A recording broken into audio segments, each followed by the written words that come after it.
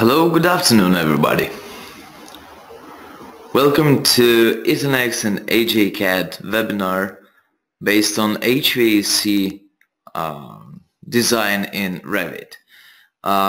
Today we should be here with my colleague Annalie. She's a BIM consultant and certified Autodesk professional, but she is missing, and I will lead the webinar by myself. So my name is Jokubas Vaishvila. I'm HVAC engineer from AGACAD company, and I'm BIM application engineer and certified Revit professional. So today we will speak about the RAS Manager and Smart Diffusers, and the webinar will be held in English language because the Annalie is missing and I'm only the English speaking person. So just in case, I want to know if you can hear me and if you can see my screen. So if you could raise your hands and go to meeting dialog just on the right side of your monitor. Just raise up your hands, please, if you could see me. Yeah, okay, so I see that that some of you can do that. So let's go further. So that's my picture, and here's some information about the ITANNEX. So the ITANNEX is a really nice company. It has more than 6,000 of CAD and BIM users in Netherlands. They started working in 1996, and they are working right now with us, with Revit and the Revit tools. So we are AGACAD, and we started work in 1988, and we have more than 8,500 licenses sold all over the world, and we have a lot of different solutions and a lot of different tools for Revit. So in this webinar we will learn how to prepare architectural model to work to get started to work with HVAC systems, as well how to calculate supply and exhaust airflows for spaces, how to add information for ventilation families, basically how to prepare your ventilation families for the work, and as well we'll learn how to use smart elements to design ventilation systems. And at the very beginning I will speak a little bit about RAS Manager. So this tool can place rooms and spaces, manage with rooms and spaces and areas. As well, it can take the information from rooms and place that information into spaces. As well, it can calculate the specific supply and exhaust airflows. And afterwards I will speak about really nice solution that is called Smart Diffusers, which can add engineering data from the PDF or JPG files to your families, and it can scan that, make that be as a number values, and to use that in your design processes. So right now I'm going to my Revit, and I will start working with our tools. So here you can find here I can find really nice thing. We call it dock, and all the tools are placed here. So as I told you, I will use RAS Manager and Smart Diffusers in this webinar today. So firstly I will try to use my RAS Manager. So the RAS Manager is a tool that can place spaces or rooms into the model. So if I will have new space or new area in my building, for example over there, I will be able to load firstly the data to my Revit. I will go to manage the rooms, and I will try to place room inside of my building. So I will have all these stuff right here. So let's try to open maybe new project. It will be easier to understand how it works. So I'm just drawing something like this. I'm going to place room, and it again allows me to open the text file. So I will open the Netherlands standard rooms that I have here. You will see that some of these rooms has needed HVAC parameters, so all the information is hidden under HVAC ID parameter.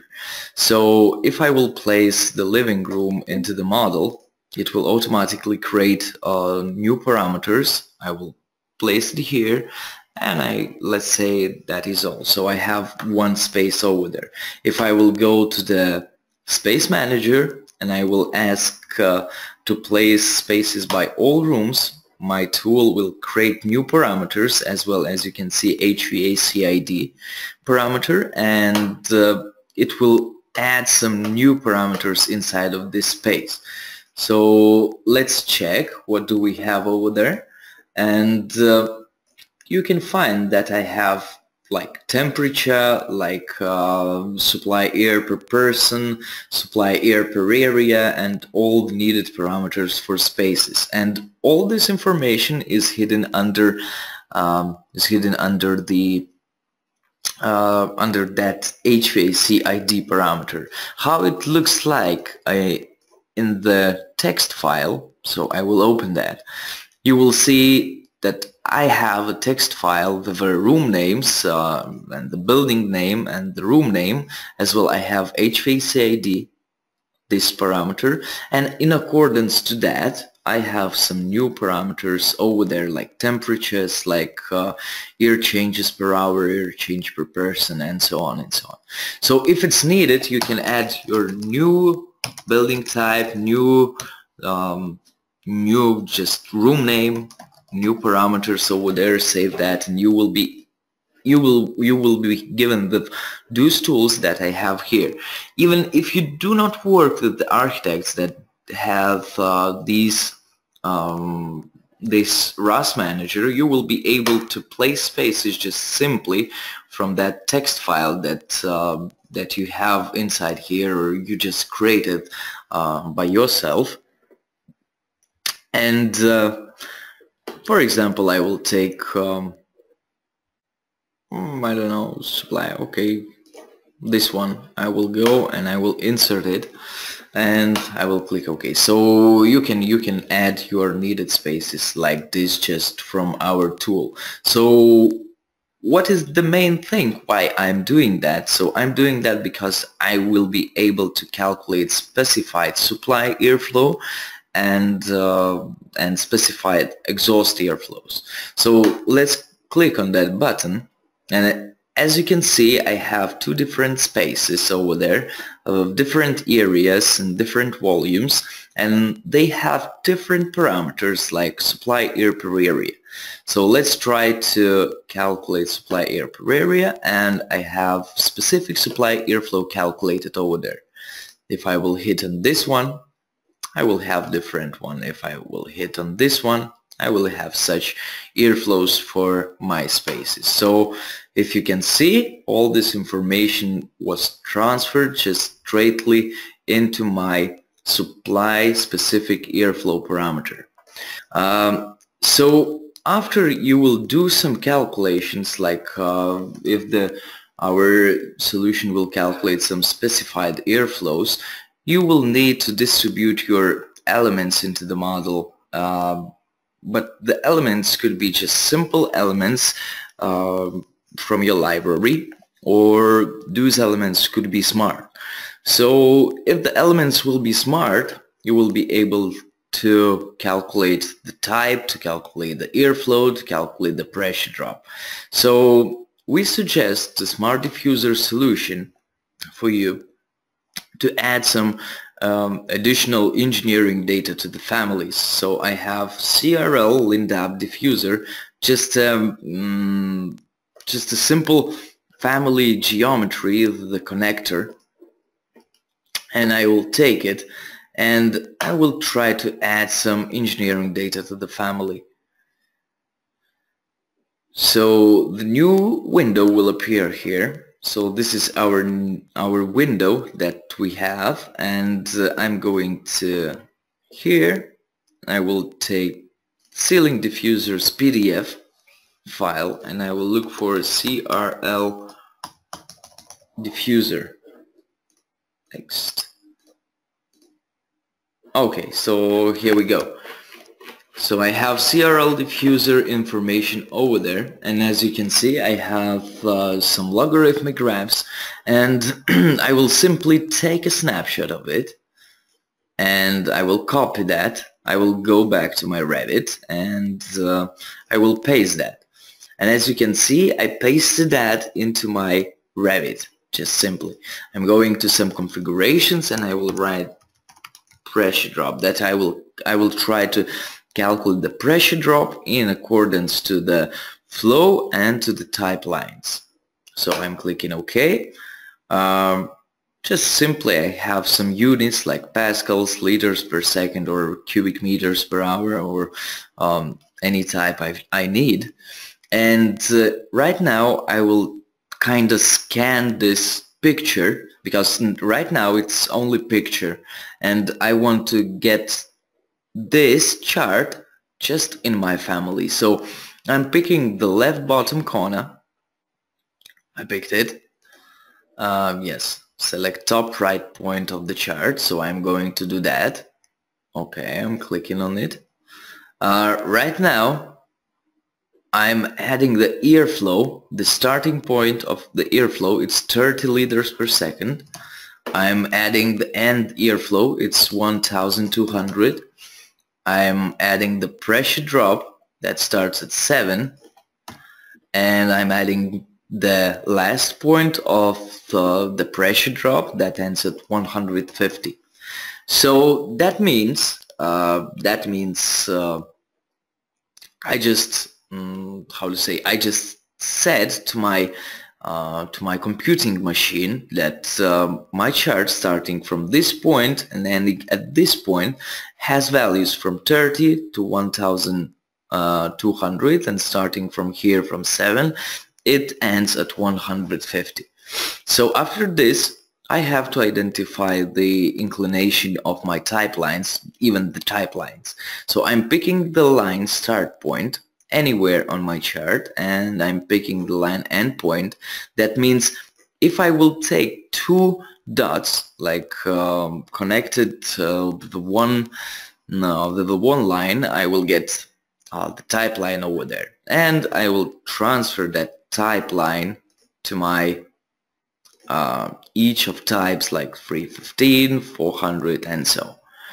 So after you will do all these steps, create new configuration, paste the image, choose the units, pick the left bottom corner and the right top corner, add some airflows and the pressure drop, say where your type lines are located, and the chart information will be collected successfully.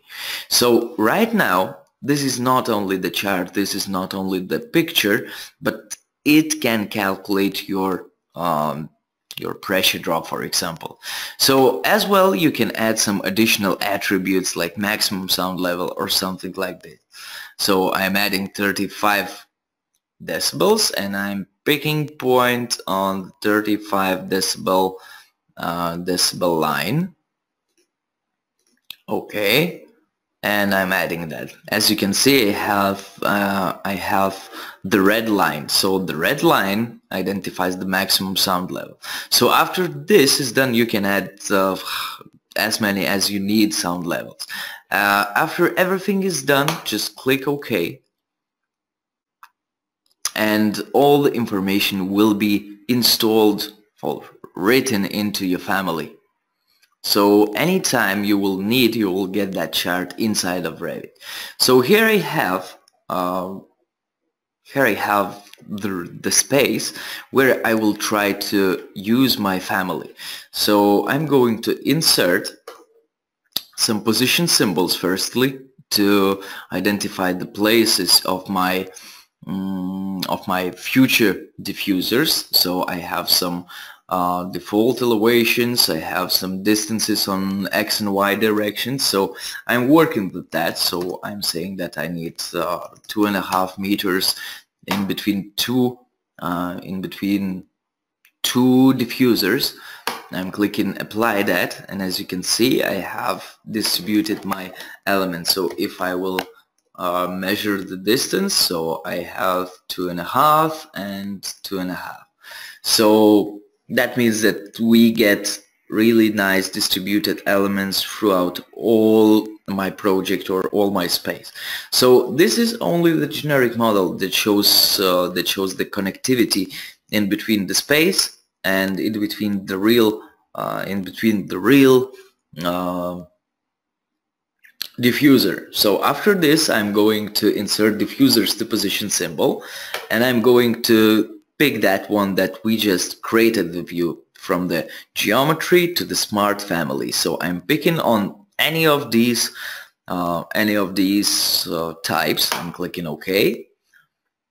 Okay, and as you can see I have real diffusers distributed on my position symbols. So after my diffusers are located, really nicely located on my project, I will try to find optimal diffuser type in the space.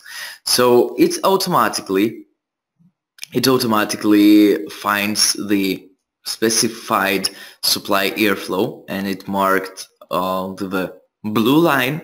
We have the red line that identifies the maximum sound level, and we have X and Y numbers of diffusers. So while I'm changing the number of diffusers in some cases over there, the green line pops over there, and I'm able to change the number of these elements on X and Y directions, and the airflow in cubic meters per hour, that depends on the project units, and the pressure drop will be calculated instantly. But as you can see, my green line just pops up a little bit through the red one, so I will find the type, and as you can see it finds new type for my families. After this I'm clicking OK, and let's check the visibility range. Yeah, so they just pop up a little bit. So yes, so my diffusers just have 250 cubic meters per hour of the airflow and the pressure drop like this. So anytime I will be able to manage my virtual group if it's needed. Let's make that.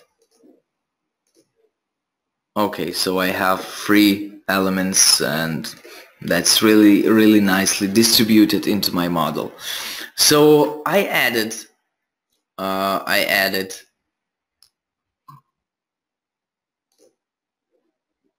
engineering data to my family, and I chosen the airflow and the pressure drop for it.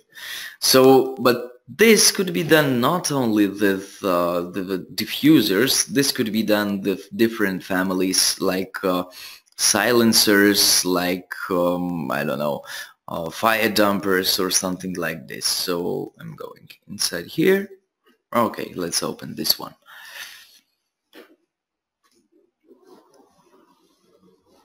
So okay, accessories. So as you can see I have just little branches over there. So if I will pick this one and I will go to edit flow and choose air terminal, okay, I'm not allowed to do that. But if I will go to this one and I'm going to manually update duct accessory, you will see that my fire damper just have something similar to that one that I showed to you. So this is really nice that you can find the points in accordance to the velocity. You can find some points over there, and even if you will try to add different logarithmic graphs to it, you will find that here as well, and you will be able to choose the family types if you have ones. So if I will take this silencer, and I will go to manually update duct accessory, you will see that the airflow is 110. It is finding the point over there, and it is saying that the pressure drop will be such. If I will change the type, the green line will just pop up, and the pressure drop will be different comparing to that. So as you can see, the pressure drop will be calculated. And if I will change something here, like 150 of liters per second, then I will go over there and I will check what's the difference, and you can see that I have something more than 10. It's something like 12. Let's check. Yeah, it's 1203 pascals. So it is automatically calculating. Your needed pressure drop and in advance to the airflow that was added to your family. As well, you can add different charts to your types of elements. So in this case, I have lined-up ceiling diffuser with the box, and as you know, we have a little bit different graph over there. So we have separate images for each type. So if I will change the type, I will have only I will have different images over there, and in accordance to that, I will be able to calculate my needed stuff. So this is a brief introduction to what we have for ventilation systems. So we can help you to transfer information from the rooms into spaces. We can help you to calculate airflows, like supply and return airflows. We can help you to create your own library. So that means if you will create these elements, and if you will add that information from the graphical form into your family once, it will be there forever, and you will be able to share those families with your colleagues, and you will be able to use those families for you. So this is really nice comparison with MagicAD or something like this. So you will be able to do some calculations inside of Revit, more calculations than you have now, and afterwards you will be able to use these families easier than ever. So all these families will do some calculations instead of you. So that is really nice. So basically we have a lot of different solutions, starting from MEP for sprinklers, ventilation, heating systems, hanging the MEP line based elements. We have cut opening, that stands for making openings around MEP line based elements. We have BIM tree, that stands for changement of your families inside of the project.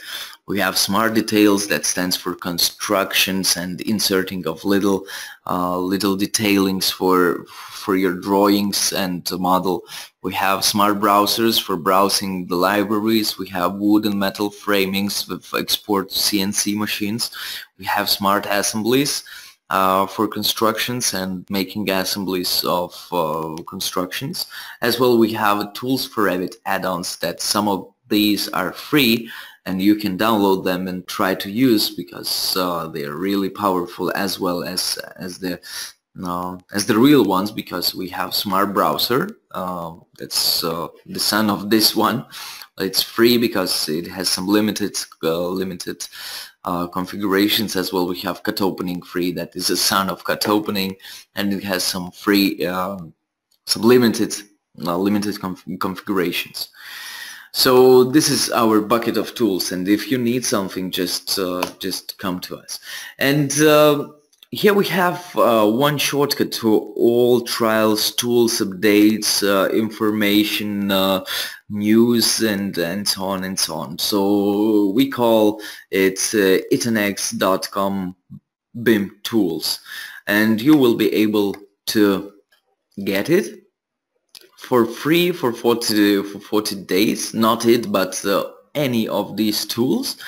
And just go to the www.itannex.com or www.toolsforbim.nl and download, and it is gratis.